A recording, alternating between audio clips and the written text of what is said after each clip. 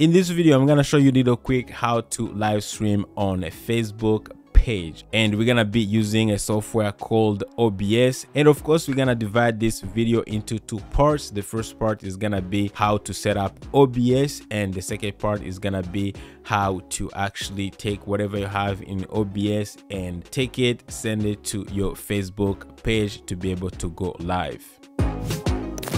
So right now we have a fresh copy of OBS open. If you don't know how to download OBS, you can go to Google and type in OBS, and the first page that's going to appear is gonna be OBS broadcast software. Just click on it and you should see a page that looks like this. So if you're using Windows, Linux, or Mac, depending on what you're using, you're gonna go ahead and actually download the version that goes with your operating system. And then once you're done downloading and installing, just follow instructions. It's super easy. The fresh copy of OBS should look like this. So we're gonna create our first scene, which is gonna be our welcome scene. And then what we need for this one, we're gonna go to sources and we're gonna hit the plus sign, and we're gonna bring in an image. I have an image that says welcome, so that's the image that we're gonna use. So we're gonna go ahead and hit add image, and then I'm gonna browse, and then I'm gonna go to my desktop. I have this image that I have already saved, and I have this graphics that I created that's called welcome. All right, so I'm gonna go ahead and actually click OK. And right now this is our first scene where before we go live, we're gonna have this. Now you can make it whatever you want. You can create an actual photo, maybe have a picture of yours on the welcome screen, whatever you want. Be creative, or it could be a video, but for now we're just gonna keep it simple. It's gonna be a welcome to the stream. It will be live in a moment. You can even use a countdown timer depending on what you want. All right, now for this scene, we're gonna go ahead and actually add some music as well. So we're gonna go ahead and hit the plus sign, and then we're gonna use this media source, and then we're gonna just call it music, right? Because when people are waiting for you to go live, you want to have some music playing. Now we're gonna go ahead and actually check the looping option, and then we're gonna go hit browse, and then I'm gonna look for some music here that I have, and then hit OK.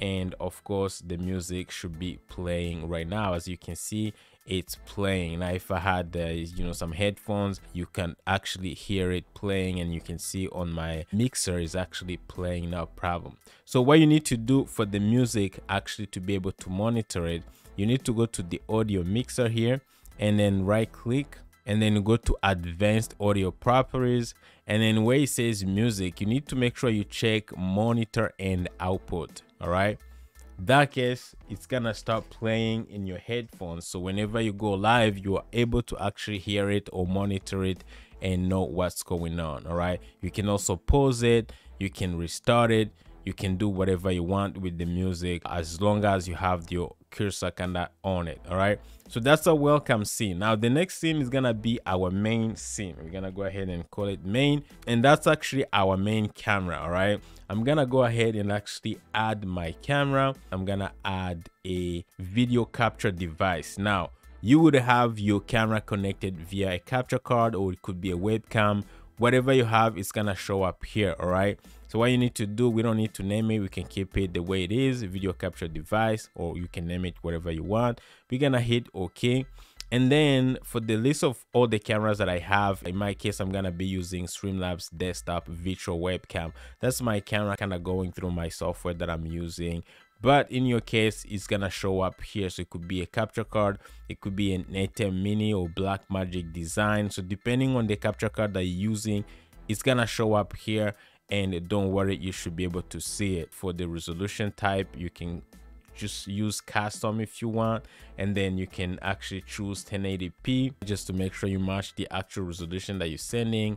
And for the rest, just keep it the way it is. You don't have to complicate yourself. Hit OK, and then boom, we have our camera. Now we have our camera, but we don't have our audio, so we're gonna go ahead and actually add a microphone. For audio, we're gonna go ahead and add another source. It's gonna be our audio input capture. It's gonna be, of course, the microphone that we're using. So I'm gonna go ahead and hit OK, and I'm gonna find all the list, like the list of all the microphones that I have available right now. This is my Vocaster one, which is the interface that I'm using, so I can go ahead and actually choose that one. So we have now our camera, we have our audio so people can hear us, and then we have our first scene, which is the welcome scene, and some music. Boom, and we are good to go. Usually I will add another scene, which is like, you know, end of the stream or something, like, you know, stream ending soon or something like that. So depending on what you want, the amount of scenes that you could create, it's just endless. So you're gonna be you, depending on the show that you're building. You can do some screen share if you want to share your screen. I have a video actually about how to share your screen, and I'm gonna link it down below for sure if you want to check it out. But other than that, for the sake of keeping this video simple, we're just gonna keep these two scenes for now. All right, so the next thing we are going to actually go to settings, just to make sure everything is good, and before we actually go live to Facebook. The general tab, this is not really that important. Make sure you use the language that you're supposed to be using, and the theme, if you want to keep it white or dark or whatever like theme that you want. For me, I like this one, it works well for me, so I'm gonna keep it this way. And that's pretty much it for the general tab. Another tab here that we have is the stream tab. Okay, and this is where we're gonna set up our stream, so connect OBS to Facebook. All right, before we go there, we're gonna go to the output tab. Okay, and you want to make sure, especially if you're streaming on Facebook, the maximum bit rate that you can get is 4000. So you want to make sure you type in 4000 to get the highest quality audio bit rate. You can actually keep it the way it is. And of course, we're gonna go to video here. The base canvas, if you're using a monitor that's 1080, you want to make sure you keep it at 1080p. And the output resolution, you want to make sure is actually at 1280 by 720p, because that's what actually Facebook takes. Now, if you're not gaming, you're gonna actually keep the FPS values at 30 frames per second, and that should do the job. The next phase is really, before you do anything, make sure you hit apply. Okay, and then for the stream option, because this is where we're gonna be sending our stream to Facebook, so for the service, we want to make sure we actually keep it to custom. All right, I know you'd be tempted to actually keep it to Facebook Live. You don't have to do that, you could do it, but custom, it will still do the job as well. So we're gonna need the server URL, and we're gonna need the stream key from our Facebook page. So now I have my Facebook page already open, and what you need to do, usually you would have this live video button available under what's on your mind, as if you were going to make a post. So what you need to do is you need to hit the live video button and then hit go live. All right, and then as soon as you hit the go live button, you should be able to get this tab right here. All right, you need two main things from this part. The first thing, you need your streaming key and you need your server URL. So we're gonna go ahead and actually copy the server URL first, and then we're gonna go to OBS, we're gonna go to settings, and then we're gonna go to stream. Again, we have everything, service on custom, server URL. I already have it because I was streaming, but what you would do, you would just copy and paste whatever you just took from Facebook, and then hit apply. Okay, and then you would go again back to your Facebook page, and you're gonna go to the streaming key again. Always hide your streaming key, hit copy, and then what you need to do is you're gonna go back to OBS, go to settings, go to stream, and then go to where it says stream key, and then you're gonna go ahead and actually paste what you got from your Facebook page, hit OK. By now we are ready to actually go live. What you need is you need to hit start streaming in OBS, and if we go back to Facebook page, as you can see, I have a signal. So if I go to OBS, if I choose the welcome scene here, you can see if I go to Facebook, we have the scene has actually been changed. Let's go ahead and actually go back to OBS and change the scene to the main again, and then as you can see, go back to Facebook.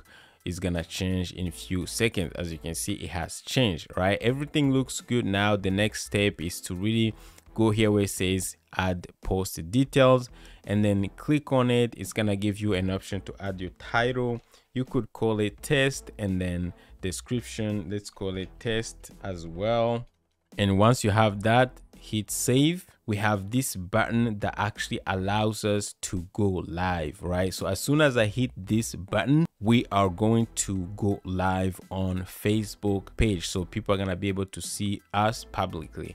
Obviously, I don't want to do it because I did not plan to go live. It would just look weird. But this is it, guys. Just to make sure we're here where it says select video source.